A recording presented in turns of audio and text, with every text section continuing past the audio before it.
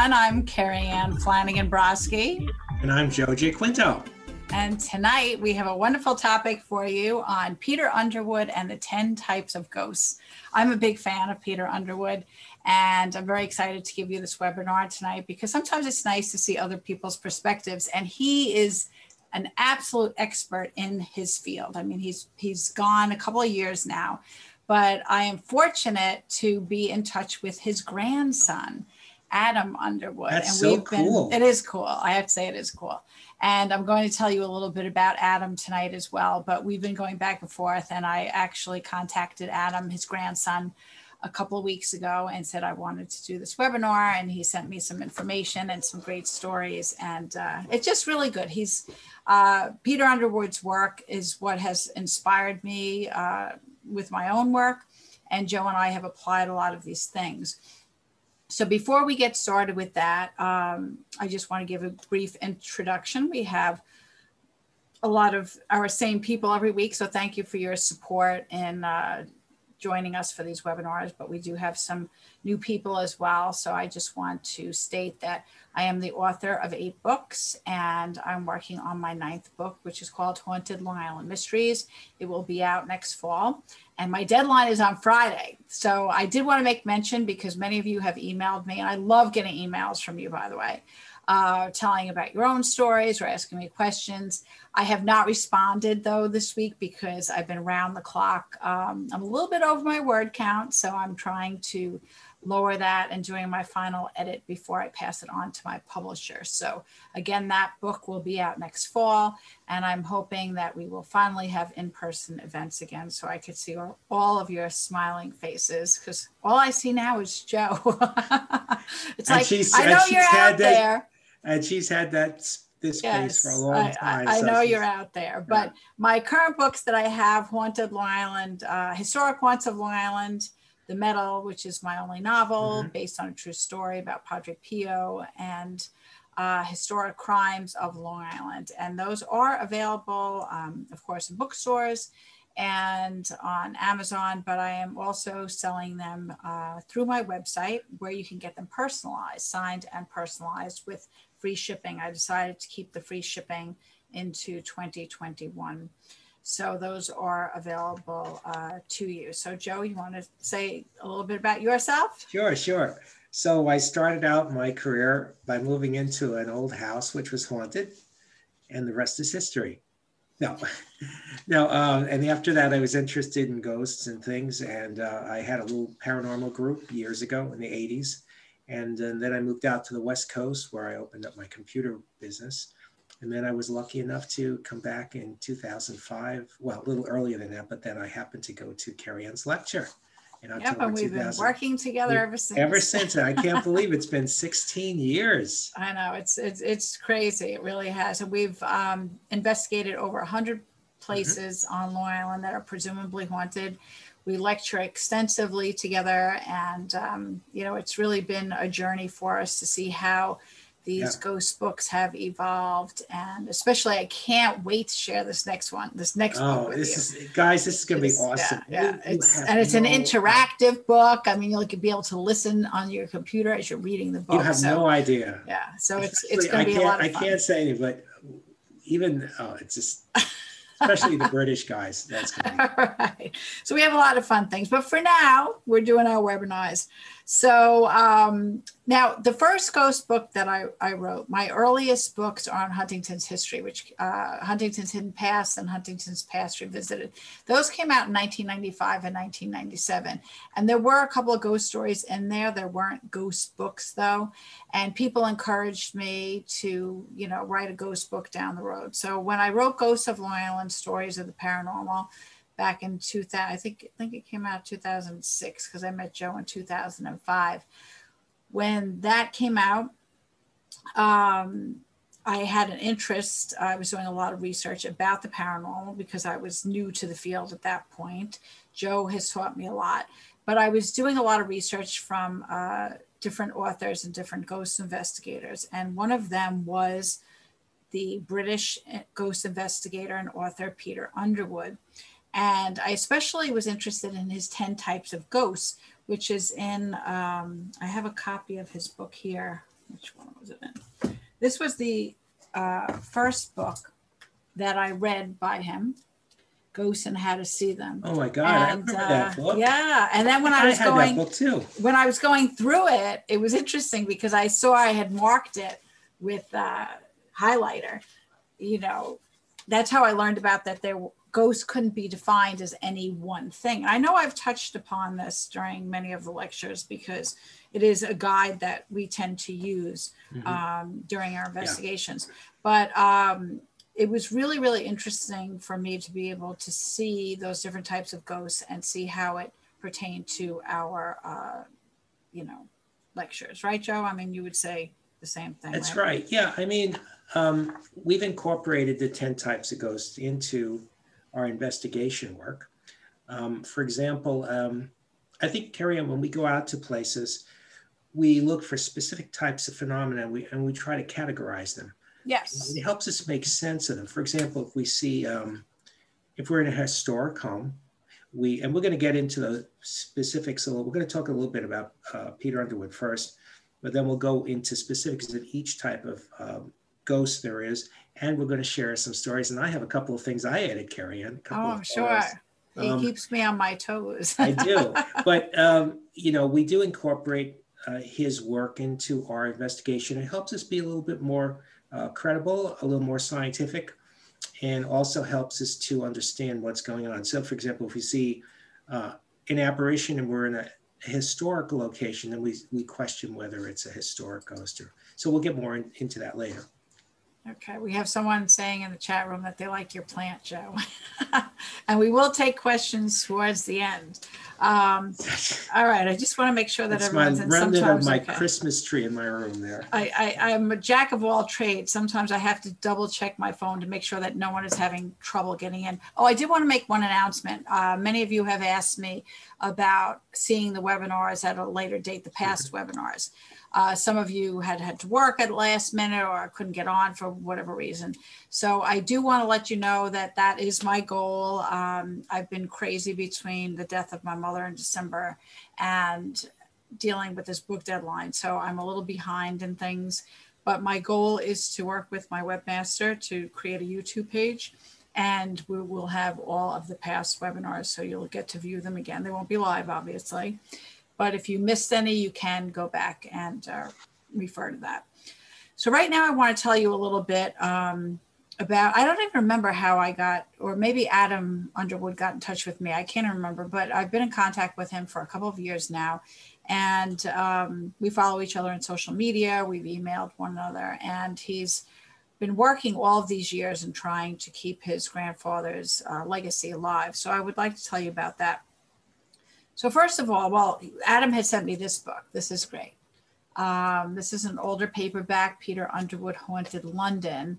And I had asked Adam to sign it for me, which he did. I don't know if you could see that. Yeah, that's great. Yeah, so he wrote, "Dear Kerriann, as per your suggestion, I hereby sign this copy for you on behalf of my grandfather, Adam Underwood." And then he writes, "P.S.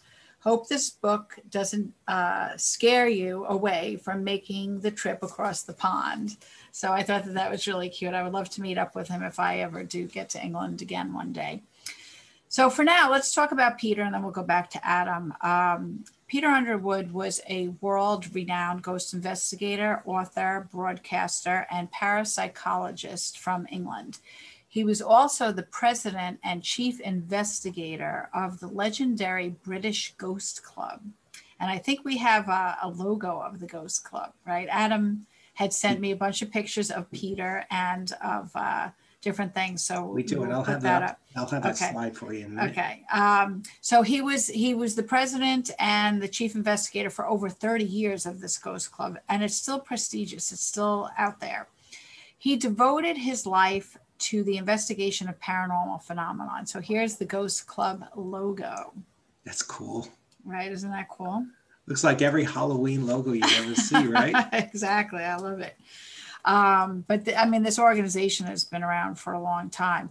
But Peter devoted his life to the investigation of paranormal phenomenon. He wrote close to 50 books. Could you even imagine, on the subject matter? Incredible. That's incredible. He was born in 1923 and he died in 2014 at the age of 91 years old.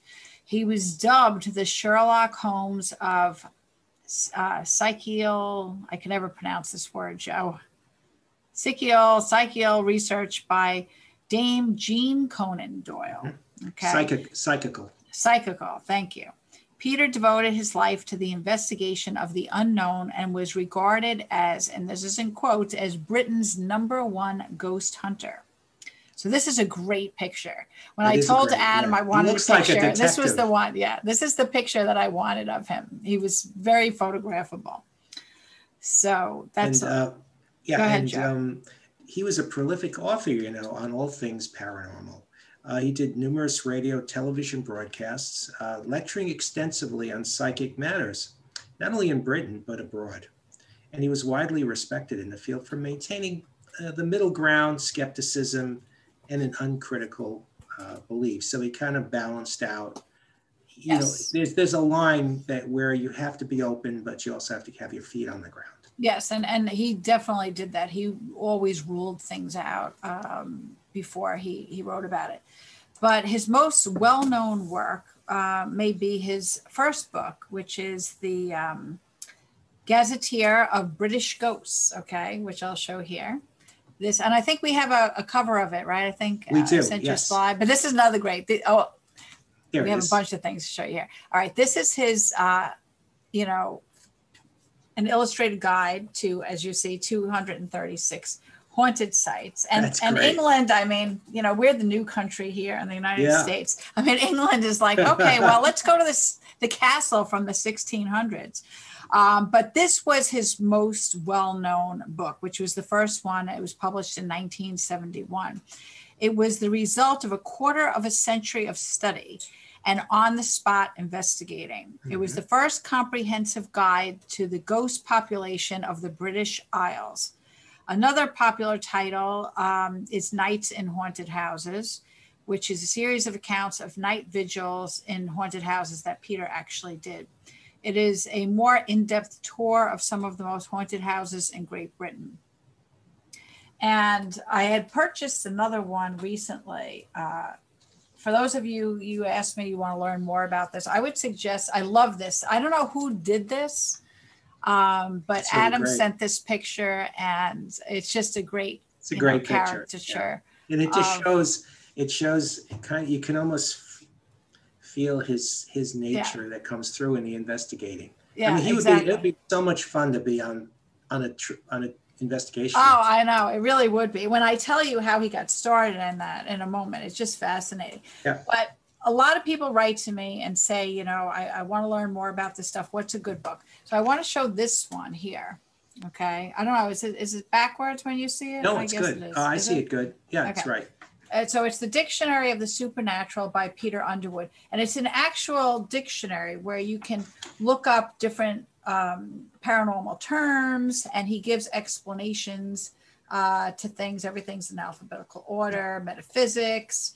He has the mystery of Edwin Drood in here, all kinds of things, things having to do with palm. You're reading your palms and things. So that's another good book there. Yeah, I would. You want to talk about the Ghost Club for a minute? Because that's a fascinating thing, Joe. I'd like to talk about that. The Ghost Club, it's the oldest organization in the world, and it's associated with psychical research. It was founded in 1862, but it has its roots in Cambridge University, where in 1855, fellows at Trinity College began to discuss ghosts and psychic phenomena. So you could just imagine, look at the members here. Past members. Yeah, this is great. You got to hear this. Charles Dickens, Siegfried Sassoon, Harry Price, which I was going to bring up before. So he's the one who invented modern ghost investigation. So when everybody goes out and they do their recording, they write down, journal their evidence and all that. Harry Price started that. He was the first. I didn't realize that. Well, okay. Yeah, you could fact check on it. This is general knowledge, I know, but I'm going to look, maybe we'll do a thing on Harry Price one day on his life, because he really is very interesting. But anyway, there was also Daniel Campbell, Peter Cushing, Peter Underwood, Maurice Gross, and Sir Shane Leslie and Eric Maple. Is that Peter Cushing? Is that the same guy that Doctor Who and all that? I have no idea. Is that, I don't know. Is that, he was old. I mean, he always looked Right. Today, the Ghost Club is a nonprofit social club run by elected council of volunteers.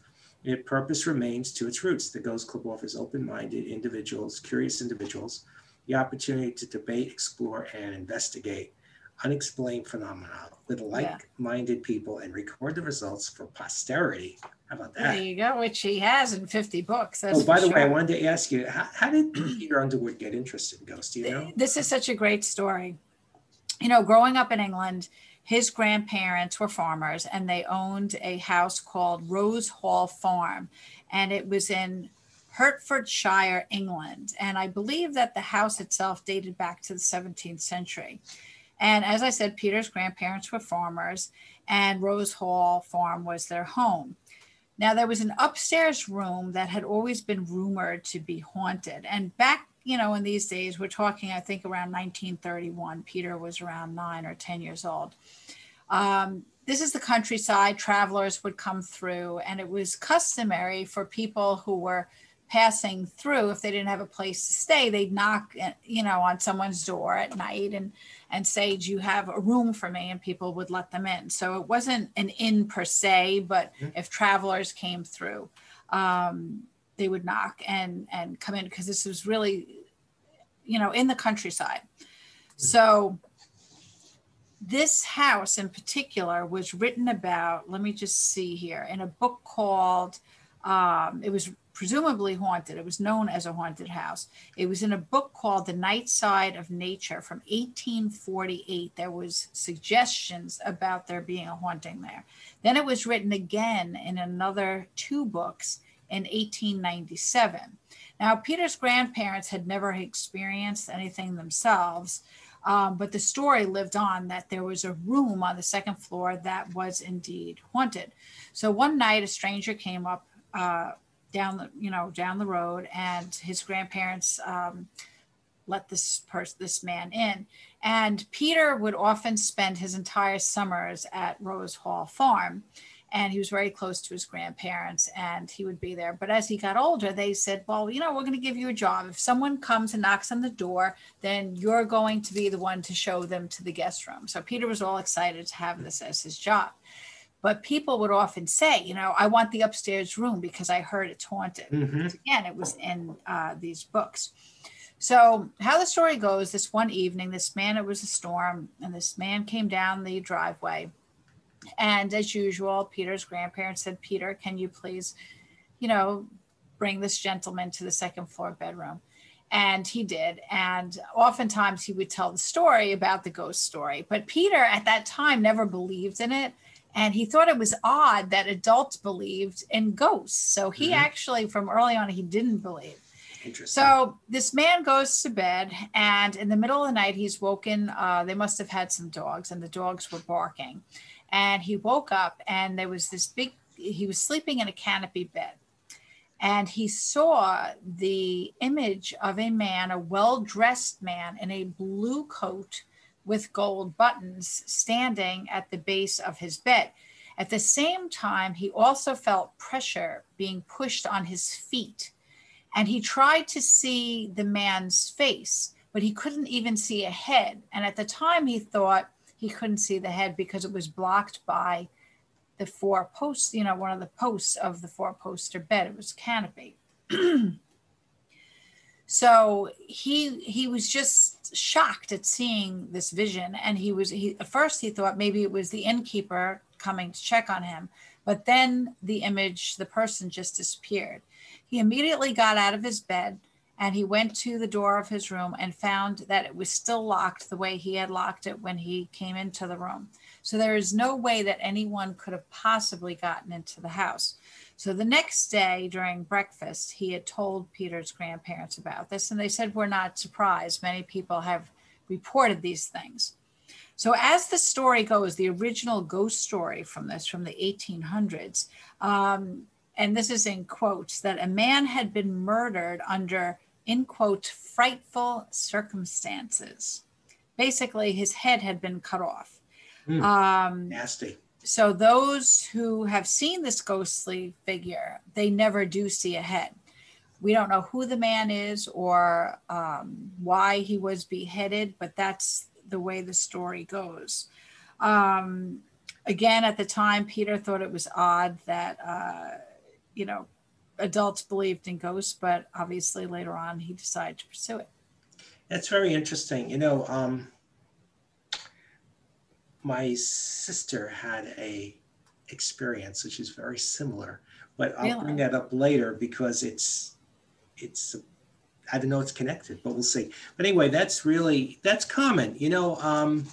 One thing I find with these stories, and I can understand Peter's skepticism, especially at that age. Sometimes when you're younger, you think you're immortal, and you kind of dismiss stuff that seems kind of woo, But as people get older and they have their own personal experiences with things like ghosts, spiritual encounters, they begin to believe.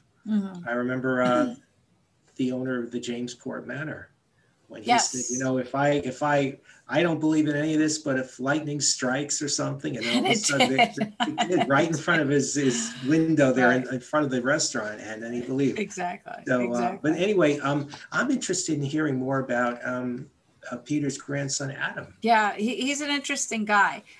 He's created a very artistic, informative, and interesting website that you guys, I encourage you to take a look at this. It's www.peterunderwood.org. And it's great. I mean, it's so artistic. I gotta check it out. Moving images and pictures moving, and it has quotes from Peter, and it's very easy to follow. He has a lot of these stories. It's so interesting. So in a recent email from Adam just last week, I wanted to share with you what he actually wrote to me. He said, I think I have simply responded to his self-evident wish for his legacy to continue. It pained me to realize how much of his body of work had fallen away out of sight. So I tried to think of a way to celebrate his life and work and communicate that to a new generation. The heart of the Peter Underwood website is an attempt at narrating his life and work, mostly using quotations from his memoir. So it became a scrolling, visual, and textual chronicle of events from beginning to end. And this went from 1923 all the way up to 2014 when Peter died. So that's a direct quote from an email I just received from Adam it's a week ago. Yeah, it's interesting about the way he writes. I mean, he's obviously a good writer, and he really visualizes the life of his father. It's his grandfather. Grandfather, yeah.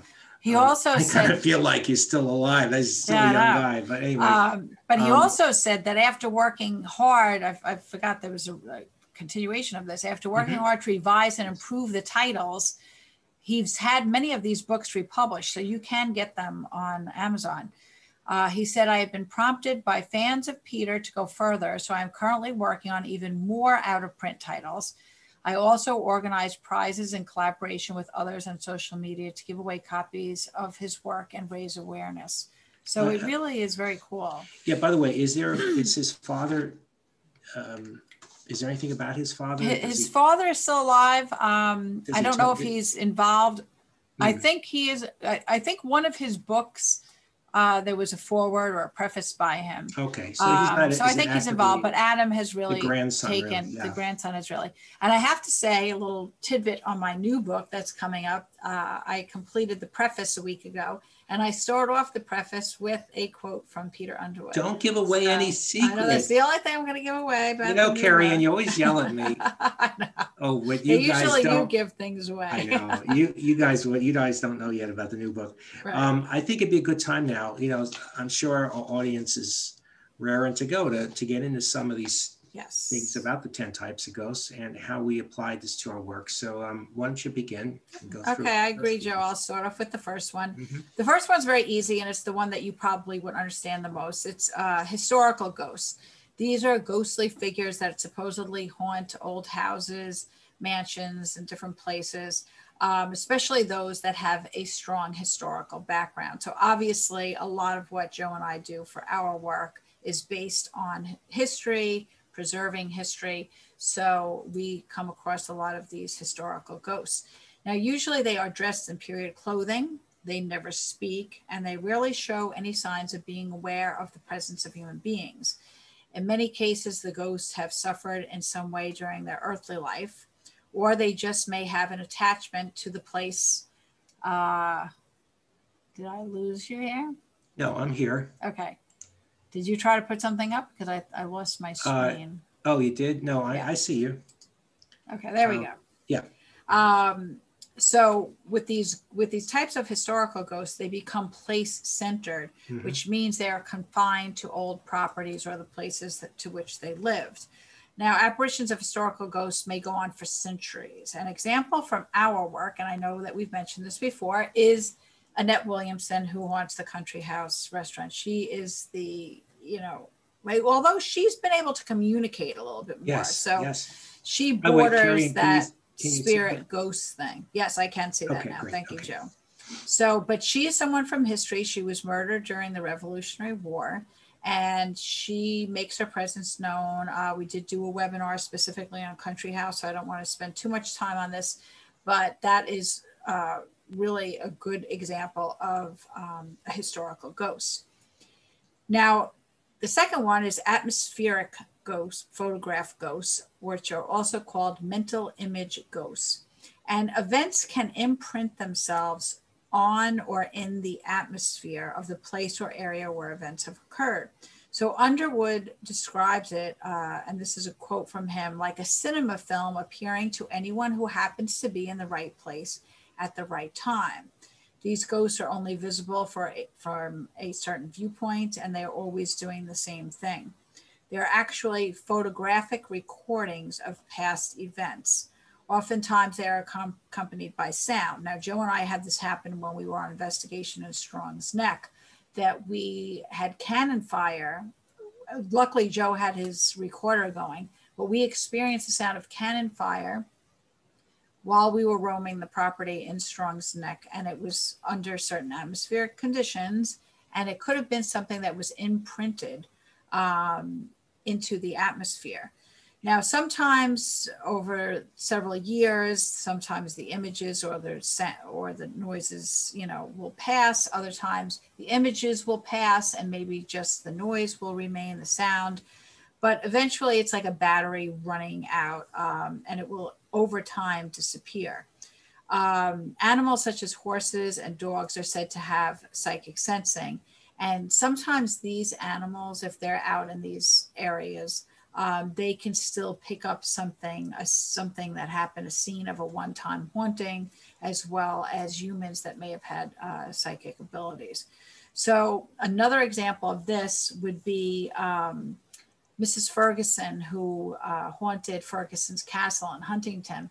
Now it's terrible because Ferguson's Castle was demolished in 1970. And Mrs. Ferguson was a very eccentric woman. She had used children's tombstones from Europe and put them over each of the bedrooms of her house. So if someone stayed, she would say, "Oh, you can take Abigail's room," and it would have a tombstone of these children. Can you imagine? And it was this beautiful, beautiful home that was overlooking Huntington Harbor. But when she died of a broken heart from her son that had passed, and the whole story. We could do another webinar just on Ferguson's Castle. I wish that I could have seen it, but again, it was demolished in 1970. But for years after that, people who drove down the street, even after it had been demolished, had seen the vision of Mrs. Ferguson walking the grounds of where her house used to be. So that is an example of an imprint type of situation. We've had a few, right, Joe? We've had a few. I'd like to chime in here on something. I don't know if it's Scotland or Ireland, but there's an old castle. And I remember years ago seeing a picture of this monk or someone who was standing, hovering over. It was like an imprint, perfect imprint. The thing was that the foundation had crumbled so that the ghost was still in the same spot because they don't move. They're just imprinted into the atmosphere.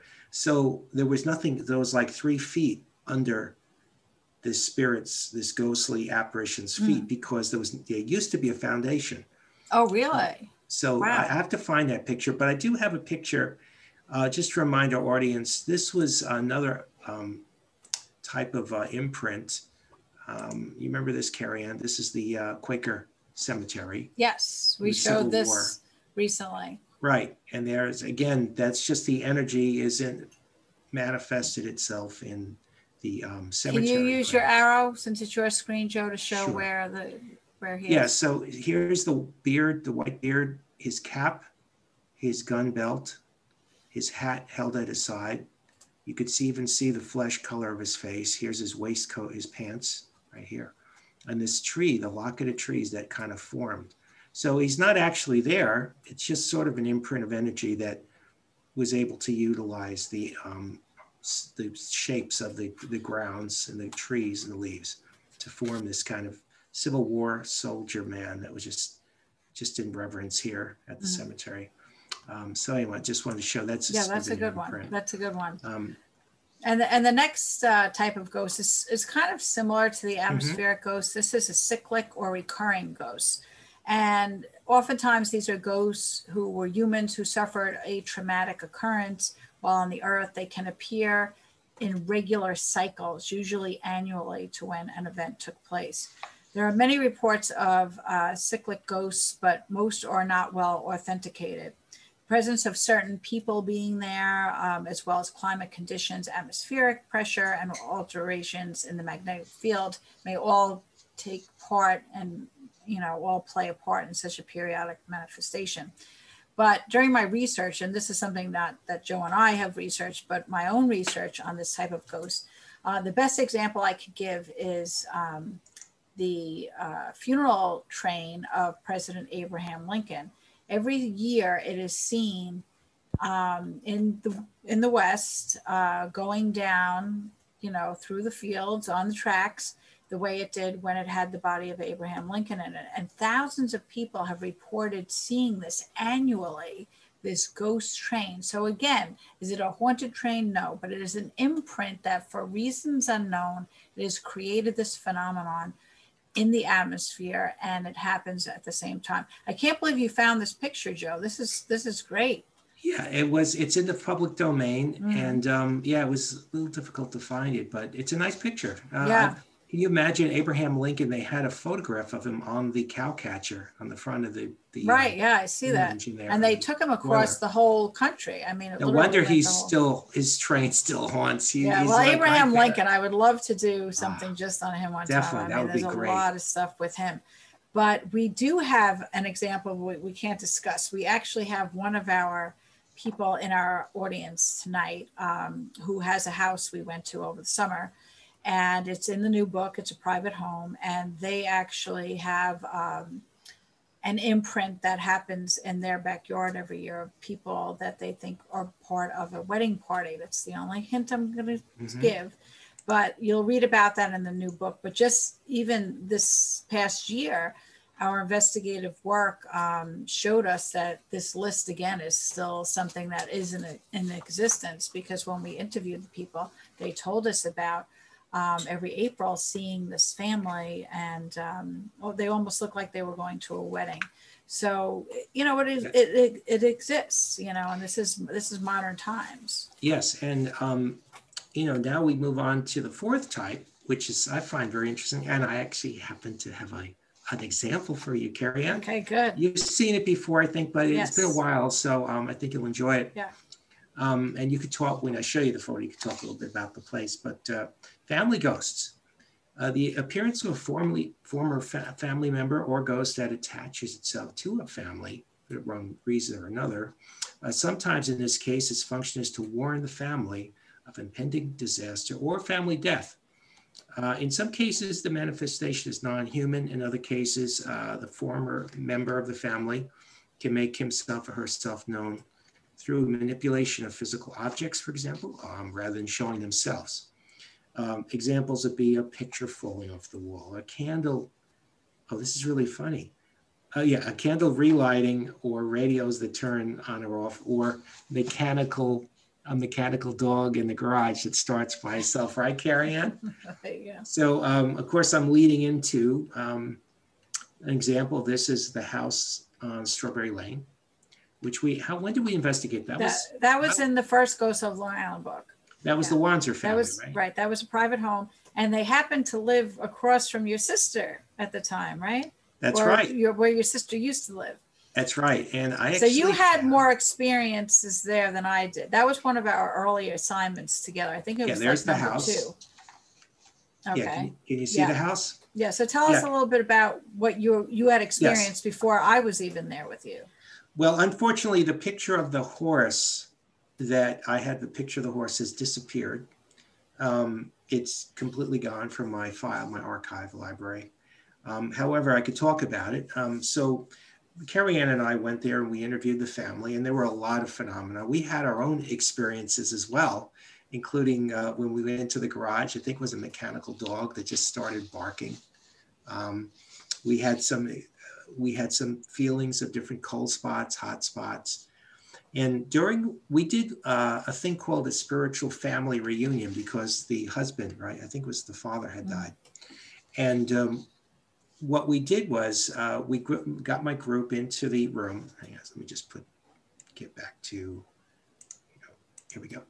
We had went into the room, in the living room, and this area, this house used to be part of a larger area, which was a strawberry field. And they also had animals. They had horses and everything. They had a barn. And what happened was during this seance that we were doing, and it was a crazy night. It was raining, and the winds were howling, as is perfect night for a haunted house. I felt a large animal enter the living room, and the floor sunk. You could hear the floor creak as it went down. A horse, spirit of a horse, had entered the room. Now, that was a sign also from the family who had passed, the generations who had passed in the house. And then we got a picture, actually, I had gotten a picture of a horse's head down one of the corridors, just an imprint of it. But anyway, I want to show you something interesting here. So this house really manifested a lot of phenomena for both the family and for us. Kerriann, did you get some orbs in the house? I'm trying to remember. I can't remember because that was so long ago. I think you mainly had gotten the phenomenon at that point. I was a newbie then. Well, here we go. You are about to see a couple of examples of family ghosts who made their appearance. First of all, I just want to point out, notice that it's winter and there's snow on the ground. Now, here's the first picture. This is was it the great-great-grandmother, Delary Wanzer? Mm-hmm. And there is a picture of her on the right here, very old picture. And in the doorway here, you see this apparition? See this figure? Yeah, it's very similar. Right? I mean, she has this thing here, like a crown. Right. The white outfit. Sort of even the body's turned the same direction. Mm-hmm. So that, I feel, there was no one in the kitchen at the time. And I feel like that was her energy manifesting. And she would be in the kitchen because I think she was a great cook. You know, she really cooked meals for the whole family. So it was a real endearing picture. The next one is Ellison Wanzer. And here he is. It's a picture. This is not him standing here. This is actually a photo I photoshopped on top here. I want to point some things out. Notice he's in the Navy, I guess, so the Merchant Marines. He's wearing a naval outfit. Notice he has a cap that's worn sideways like this. Now look at this window here. Yeah, I saw that right away. Right here he is. He's peering over. He's peering over. You could see same hat. Yeah. Same hat, same hairline, hat line, and he's wearing a white shirt, like a Sunday shirt, and a tie. And you could see the flesh of his face, which I think is cool that they painted. And he's leaning in, and he's also holding what looks like an antenna, an aerial, like an old TV aerial, which to me is sort of like the communication symbol. But one other thing I want to point out, notice the background. It's a field of grass, springtime, no snow. Oh, this is a reflection. This is a reflection. Right. There should be snow here, but there's not. It's summertime. So I think that's really Yeah, interesting. that is. You never showed that to me before. Very No? interesting. Oh, yeah, that one's cool. So, and yeah, he's really clear in that, especially the cap gives it away. So that's crazy. That's good. Isn't that crazy? Yeah. So yeah, unfortunately with Kerriann, you know, when we started the book, I was not very good at finding things, and you know, we didn't know what to look for. That's why Peter Underwood's 10 Ghosts helped later on to get more organized. But in the beginning, I would, like, after the book came out, I'd say, yeah, he showed me you had a picture, another picture from there. You're like, I didn't. I'm like, we could have put that in the book. We could have put it in the book, right? Yeah. All right, now I want to talk about one of my favorites, poltergeists. This type of ghost is the most unpleasant of all, and I can speak from personal experience with that. All type ghosts, that's how I got into this whole business. Some researchers believe these ghosts are malevolent entities who take pleasure in persecuting and frightening innocent people. Maybe. Others believe these disturbances are caused by the type of ghost, sound, movement of object, fire, or water appearing out of nowhere. Maybe elementals, which are underdeveloped or imperfect spirits who like to play tricks and jokes, such as moving things around, throwing things, overturning objects, things like that. And spilling items too, like knocking over a beer glass or something. Still, others believe these ghosts perform phenomena out of exasperation or desperation to communicate with humans. A theory is that poltergeist activity can center around one person in a household, and usually an adolescent, and more commonly a girl, because she has high energy levels she has during puberty. So you have all the emotions, the hormones raging, everything. The kids, they can throw this energy out, and it can become like telekinesis. It can turn into something. I actually knew someone, a friend of mine, sister, had this issue. There was the house never had any activity, and then all of a sudden, when the girl hit puberty, there was all these things happening in the house, phenomenon, things like a cat. You know, those cat stands, I forget what they're called, the trees or whatever. Cat trees, yeah. That was thrown in the middle of the night down the hallway. And once she passed that, that energy shift, everything went back to normal in the house. So it's unusual. And if you need, if everyone, you guys need like an analogy, think of the movie Carrie, where at the end she gets really angry at everybody and she starts hurling all this stuff, and cars are being overturned, the fire, things are blowing up. That it's that kind of a thing, but on a much lesser scale. Now, what happens? This period of poltergeist activity can last for a few days, weeks, months. You know, it could stop as quickly as it begins. Now, Kerriann, you want to talk about? Yeah, well, I just told you about my friend's sister, but we had an example of this because poltergeist activity is not as common as what Hollywood and TV makes it out to be. We really have not encountered it at all during what we've done for the book. Joe has encountered it on his own when he first started getting into this. And I'm gonna talk about that after. Yeah. Okay. And so then I'll also have Joe. The only house that we did, but we weren't in that house. It was we were talking about a house that had poltergeist. We did visit it though. We tried to get it. Right. We saw the outside. So I'll let you explain your experience plus that one. That was an early one from Ghosts of Long Island. Yeah. Okay. So you want me to talk about mine? Well, I just want to say that what got me into this business in 1980, I moved into a haunted boarding house. Now I'm going to show you a picture. I don't know if this is the house. This is up in a town called Keysville, New York. It's up near Plattsburgh, up near the Canadian border. So again, I don't know if this is the house. I've been searching for this house. Maybe it's not even there, but this looks like the house. Let me see if I can find it. Let's see here. There. So I moved into this house. It was a rental. There were like 3 apartments. The house, or maybe 4 apartments. They were split, 2 apartments on the left, 2 on the right. And I would be up in this apartment right up here, okay, if this was the house. And you can't see it in this picture, but you know how the Amityville Horror, what they call those eyebrow windows or something? You know that window? Right, like the dormer windows, yeah. Like I don't think that one had eyebrow window. I think it was a dormer window. A dormer. Well, this one has that window, and you can't see, it's on this side. But anyway, I took this apartment up here, and immediately, every time I was sleeping in the dormer, my bed was up here, and I started having this spirit, this malevolent spirit that was basically suffocating me every night. And the last night I was there, I had a manifestation, something like you'd see in the movie Amityville Horror, where things manifested out of nowhere. I won't go into details, but it was pretty crazy. How long were you at that place, Joe? 2 weeks.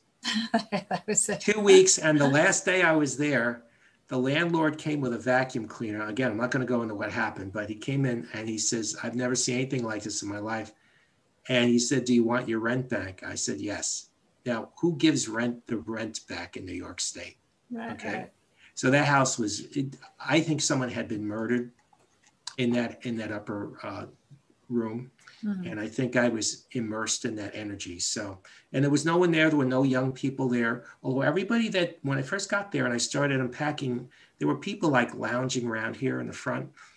And they all seemed like they were stoned, like they were out of it, like they were possessed or something.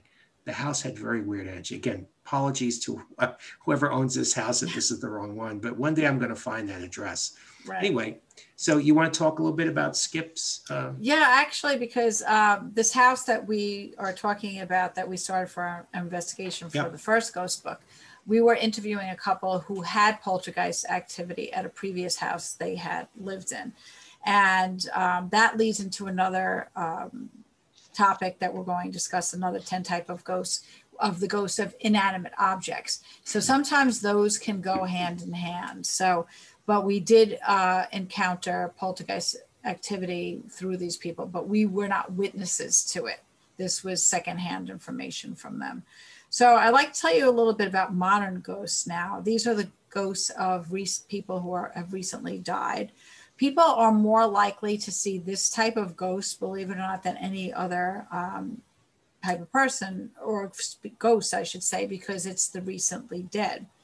And most people will not even realize it's a ghost until it has disappeared. There's a lot of evidence that shows that people have seen these type of modern ghosts in familiar surroundings. An example of this, something that we were talking about, Joe, what piqued his interest in the paranormal. The very first ghost story, true ghost story that I had ever heard was when I was growing up, about an attic apartment that my parents had rented. It was actually my father's, it was my aunt and uncle's, it was my aunt's parents' house. Okay, so they had rented this. My aunt and uncle were not married yet, so they weren't living in the attic apartment. My parents lived there first.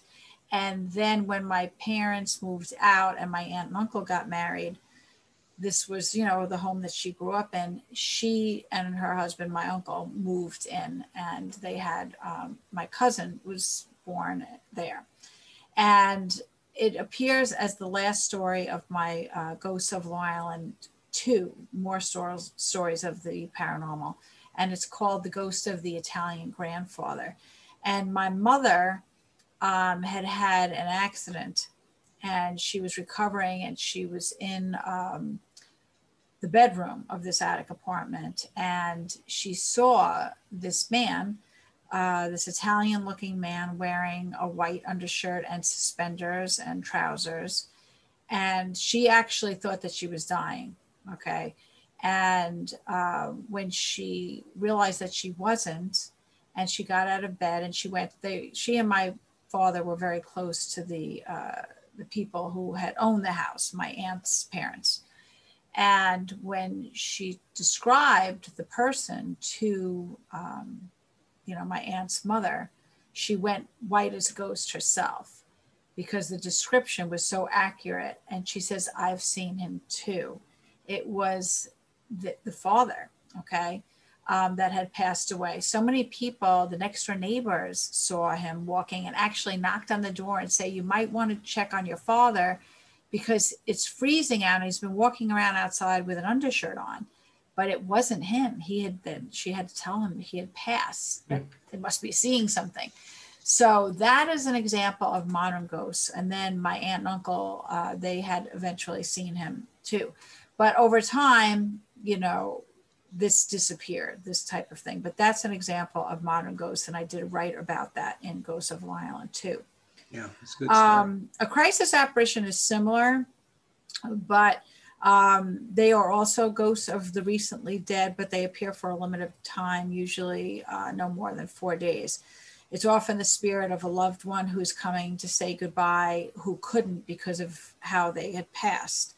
There were thousands of examples of crisis apparition ghosts appearing to people during both world wars. It is the most common and spontaneous manifestation. So an example that I give, I don't know if Joe and I have really encountered this particular ghost in what we do, but an example would be, and I'm sure you've heard of things like this. There's a mother or a grandmother who has a loved one overseas, a husband, a son, and all of a sudden in the middle of the night, they wake up and they see the image of this son or this husband, and it's a visitation, and they're confused because they know that they're, overseas.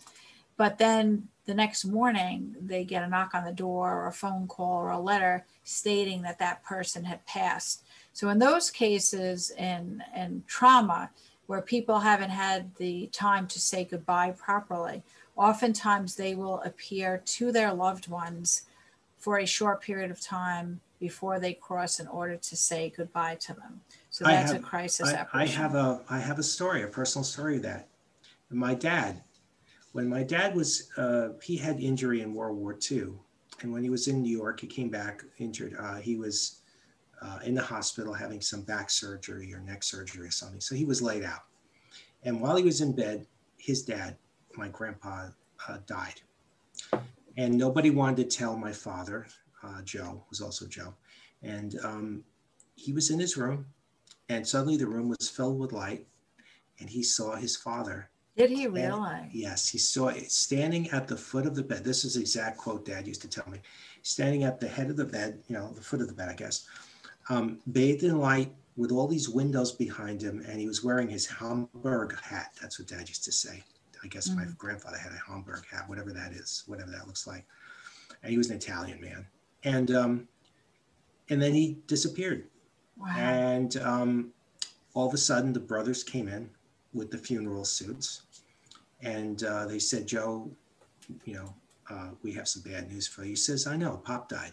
He says, who told you? The doctors? He said, no, he came and visited me on the way out. Wow, you never told me that. No, I had forgot. I didn't. Well, make that's the a connection. perfect example of that. That's a crisis apparition ghost for sure. Thank you for letting me share that. Yeah, thank you for sharing that. Another interesting one is ghosts of the living. Now, this is perhaps the most unusual of all the types of ghosts. And it's certain people under certain conditions which are not yet established have been seen in multiple places at the same time. This is also known as bilocation. Although Joe and I have not encountered this in the work we have done, I have encountered it in my book that I wrote called The Medal about Padre Pio. Padre Pio was a saint who bore the stigmata, and he also had many gifts: the gift of performing miracles, the gift of prophecy, the gift of reading hearts, and the gift of bilocation. And it is very, very well documented that Padre Pio at times, especially during the war, would appear in Germany and Italy simultaneously. So that would be ghosts of, it was just called Ghosts of the Living. Obviously, he was someone that was still alive, but they put the ability to do bilocation into that category of Ghosts of the Living. Kerriann, I have a question. Where would you put, like we talked, I think once before about like the Lady of Fatima, like where people go to the pilgrimage, they've seen the Virgin Mary. Yeah, that's interesting. What kind of ghosts, where would we put that in the list of 10? Would that be a different? I mean, it could be, well. It's not an imprint because she's alive. Well, I mean, they would be, right. It's not atmospheric because that, you know what I'm saying? Yeah. I wonder. I have to think about that. I know. Maybe we could ask Adam. Yeah. Ask him where it fits. That is interesting because there are so many sightings of the saints. But again, like when with Padre Pio, though, he was still alive when this was going on. That's right. But with these other apparitions that have appeared, the people have passed on and they were already, saints or anything like that. So we basically now have 2 more categories of the 10 types of ghosts. So this is Joe's expertise here. Now, first, I just want to give you I just want to give you a teaser. I have assembled a little video thing of some of my haunted collection, but we're not gonna show, because we're gonna do a separate show on that, right? Okay, yeah, probably. Okay, but Kerriann did wrestle up. I did dig here. One picture from the first ghost book. Yeah, let's see if we can find that there. And that's a haunted cat. A haunted cat. Hang on a second. I think I got the wrong slide. I know it's here somewhere. There it is. Okay, we got it. This is a classic photo. I forgot about this photo. There's I could name Joe. the scary thing is I can name all those dolls. These 2 were my faves. This is where my spirit guide Melissa came from. Was channeling, I think, this doll or this doll. I'm not sure. Maybe. Well, why don't you explain first of all what the category is? Yeah. I'm sorry. Sure. I'm getting ahead of myself. All right. This has been overwhelming evidence for ghostly inanimate objects like clocks, chairs, dolls, cars, airplanes, trains, rocking chairs, jewelry boxes, music boxes. They can be, what happens is you have somebody puts energy into something. For example, let's say you're a young girl and you have a doll and you grow up with the doll. For example, one of my nieces, many years ago, I got her Big Bird from Sesame Street, stuffed doll. She still got that thing. I mean, it's like this completely destroyed. There's no more feather packing in it, but she still has it. So all those years, this girl puts this energy into this doll, and it's like charging up a battery. And what happens is the battery discharges under the right triggered circumstances. So with these inanimate objects, they say, I saw the doll's eyes move. Well, the eyes don't really move. What happens is the spirit that is attached to that object can put energy on the object so that it looks like it's animated. All right. So this is a collection of my dolls. And I think I brought one the first time I met you, right? I brought one. Yeah, well, you have to explain too. Joe doesn't have all these dolls for himself. You have since gotten rid of most of them. They're all gone. At the time that I met him, he was studying this to clarify. He was studying this. That's why he had the dolls. Kind of a weird. Joe, it's really it's lucky for you. I even started working with you. I thought you were the axe murderer back in the day. You remember how the people descended? The people in the conclave, there were like 50 people, and they all descended. And you had they wanted to touch the doll. Right. I had one doll. So I studied the dolls because they were interesting. The way I got into the haunted doll things actually is my brother-in-law. We were surfing eBay one night, and it was somebody was selling this haunted doll, Vera.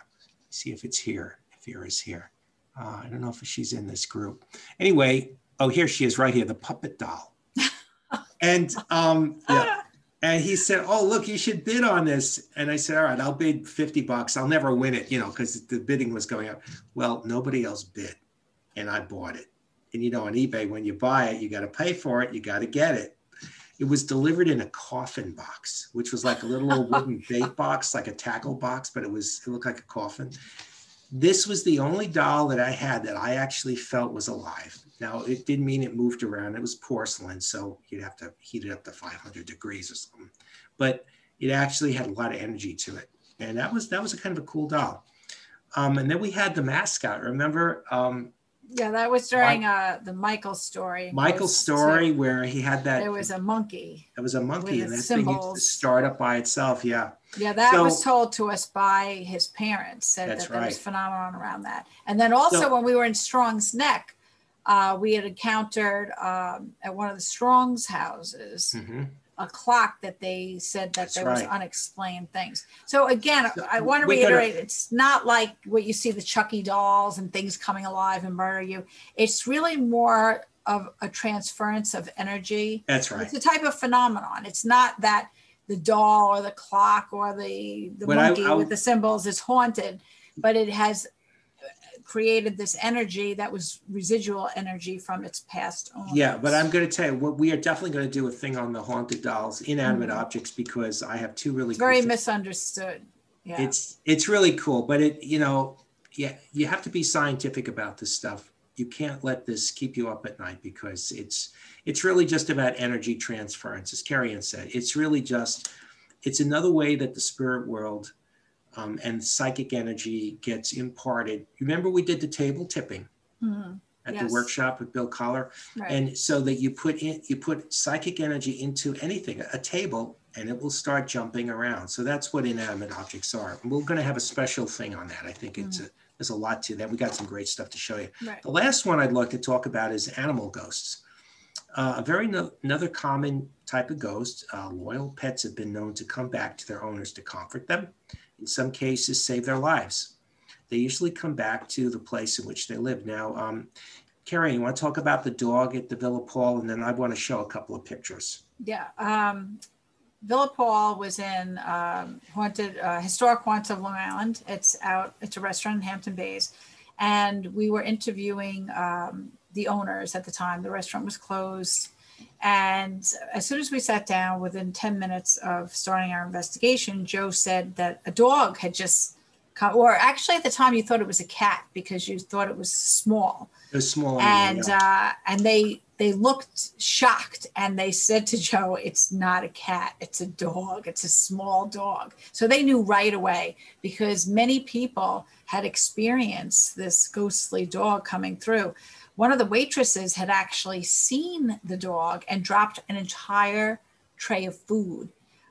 So Joe, within 10 minutes of being there, had picked up on that. And then there was another story that was told to us about the Gray Horse Tavern, which was in Bayport. The house is still there, but unfortunately the restaurant is no longer there. But many people claim to have seen a horse, because wasn't there the story of they would bring the horse in and have him have a drink at the bar? There was one customer who used to bring a horse in. Yeah, I wish we had gotten a photograph of that, but we weren't lucky to capture an apparition of a horse there. But there's an imprint of an animal ghost there, and animals do cross over to the other side. I'm a huge animal lover, so they do go to, my belief is heaven, and they are there to greet us when we pass. And they do come back to check on us, just like our own family members. And I've had many people report to me that they'll be sleeping at night and they'll no longer have an animal, but they'll feel the way a dog or a cat will do that circle thing before they lay down. And so it should be very comforting to know that ghosts, I've had it in my own house. I've had many animals. And when I've gotten a dog after my previous dog passed away, I have noticed things with the new dog that has led me to believe that they have seen the ghost of some of my past animals. So it's very, very interesting. And that's why you can't just say, like Hollywood just wants to put it, all right, a ghost is a lady in white with blood dripping down her face and she's out to kill everybody.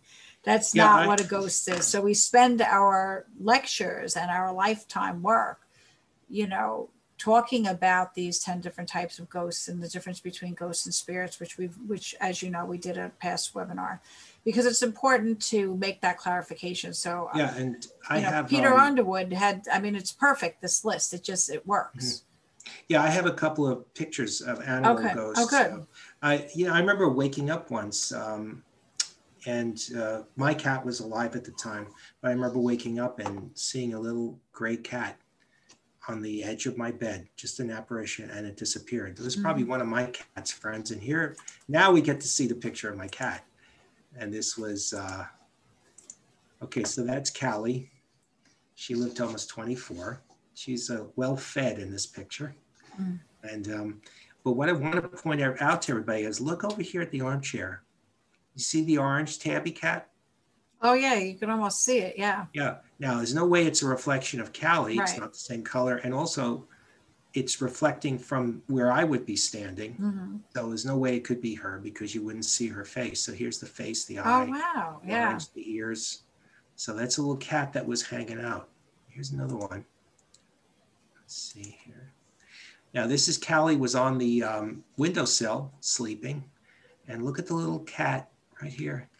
Mm-hmm. See the eyes, the ears, little cat friend right here, just materialized next to Callie. She's a very spiritual cat. Mm-hmm. The last one I showed this to you guys before. Oh, right. Teddy, who passed, and Teddy had a little cat friend that was right here. And so that's just some nice, see some nice little pictures there to cap off the animal ghost. But yeah, so anyway. That's the 10 types of ghosts. So before we get to questions, I just have a couple of announcements. We do have our next webinar will be coming up on Wednesday, February 24th, where we will do an in-depth study of Execution Rocks Lighthouse.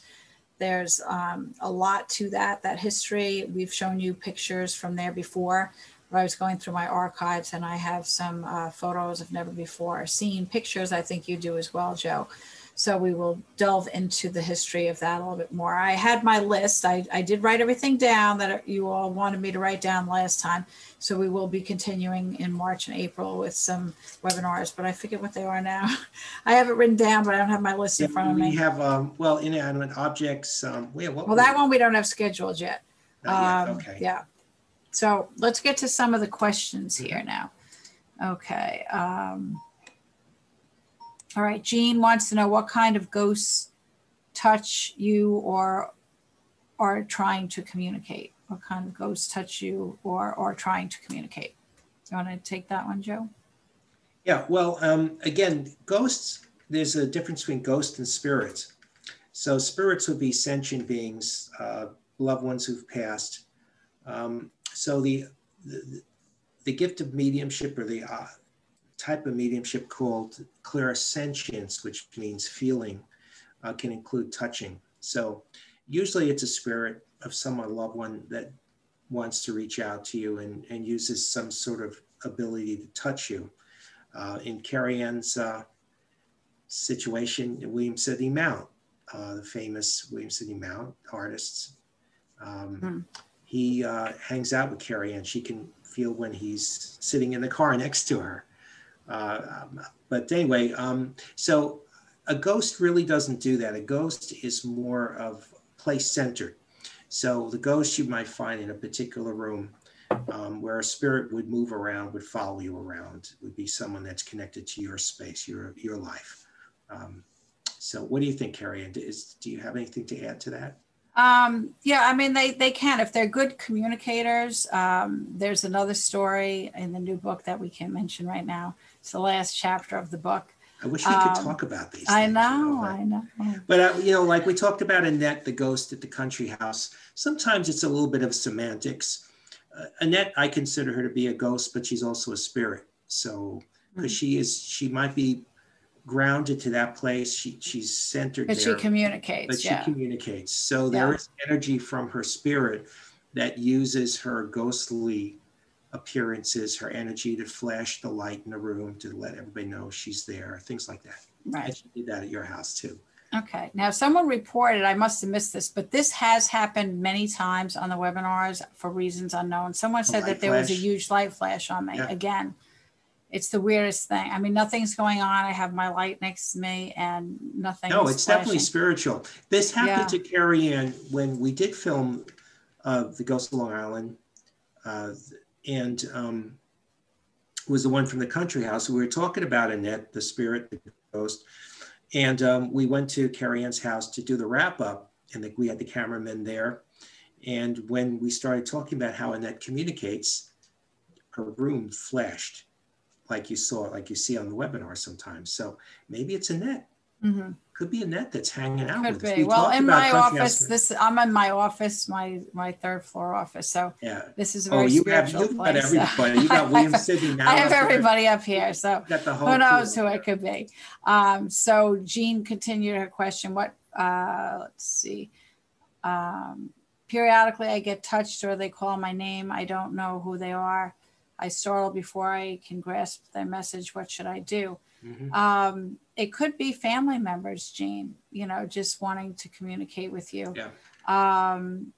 So what do you have to offer there, Joe, as far as I mean, there's not a whole lot you can do. You could talk to them and say, I know that you're here. I'm not sure who you are. Yeah, I could give you a couple of thoughts. First of all, the possibility is it may be some random person that just wants to touch you, some spirit that's on the other side that Yeah, Jean just said she feels like she doesn't know who they are. Right. Okay. So well, maybe it came with the house. I'm getting cold spots around me, Kerriann, right now. My temperature around me is dropping. So, okay. So maybe it's that spirit. Yeah. So what you have to do is this.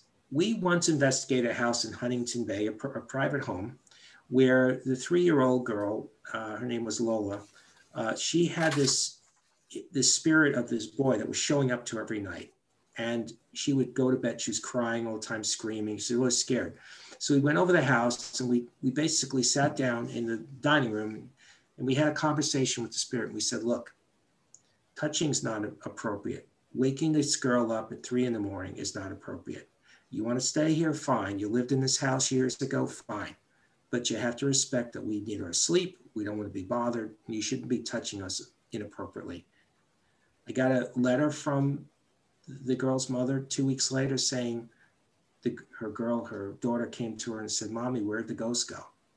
Yeah, because so you can talk to them. We've given this advice and it sounds crazy because you feel like you're talking to no one. Yeah, and don't worry about it. Remember, they are invisible, they are spirits. So it is creepy because if you are feeling something, they are reaching out to you. You just have to set boundaries. Just say, just tell them what you want or don't want. And if it is a family member, just say, try to get some kind of communication established with them. Ask them, to give you a sign or something of what they want to tell you.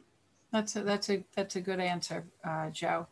From Maria, and Jean said too, I've sat with a lot of people who've died. So, it could be some of those people coming back to thank you. I just want to say, Jean, you could have befriended someone at the bus stop, some guy that was lonely, a woman that maybe had a tough life, and you're sitting at the bus stop or on an airline waiting to board the plane, and you said, oh, I hope you have a nice day. And that person died, and they just remembered you were a nice person. So, and I think Jean has been, because she's emailed me, she's been with people from. Yeah, I just want to tell you a really funny, quick story about this, just so you don't get too worried about this kind of stuff, because we have some friends who they spent some time out west and they were renting like a timeshare or something, and they went to bed, and in the middle of the night, the wife felt this bed sink down, and she thought it was her husband getting into bed with her.